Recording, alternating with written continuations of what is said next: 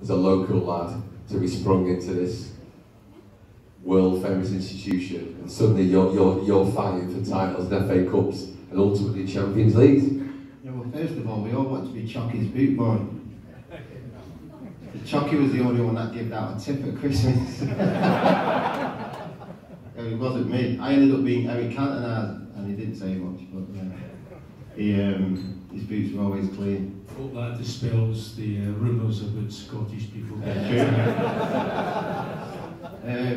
Yeah, but I obviously came in and the club was very matured by what the managers built and coming at a very nice time. I mean, I was nervous as shit coming in, if I'm being quite honest. 17, I started training with the first team, still at the cliff.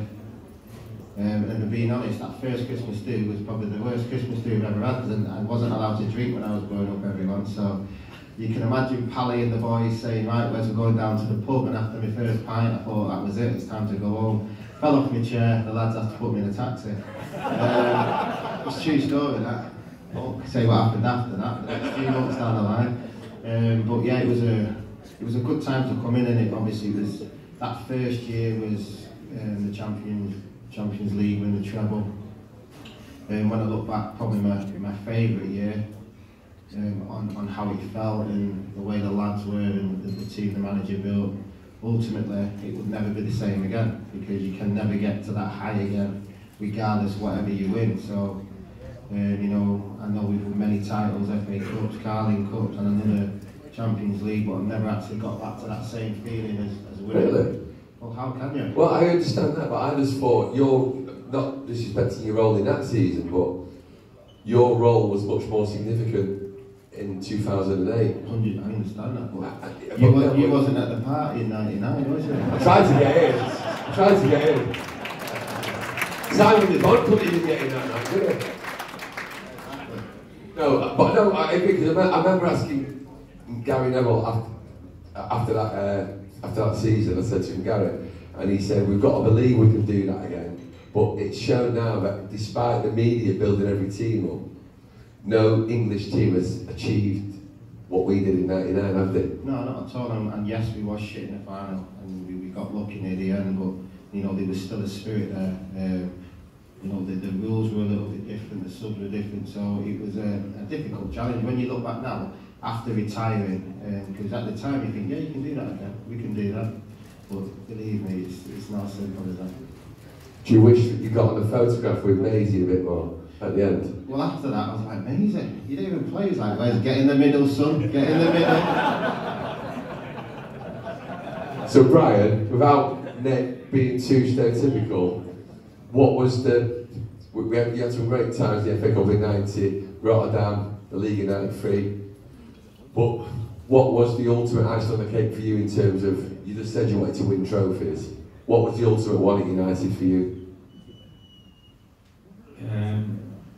Nothing to do with the trophies, it was getting told you were coming back for pre-season.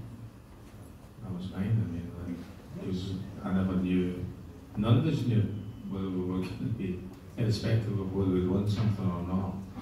You know, when you got that piece of information to say we're going back to training on the 13th of July, that was the best thing that happened to me. You know, I managed to get 11 of those, so that was more than, and then along the way, and then there's like less expenses there. That you tend to think about the parties more than the actual occasion of winning the game.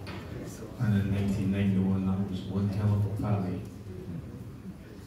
Was this 91 in Rotterdam, and do you want to elaborate, Brian, about the party and about you and a certain leader, a certain captain, who I believe you stayed up later than most people that night?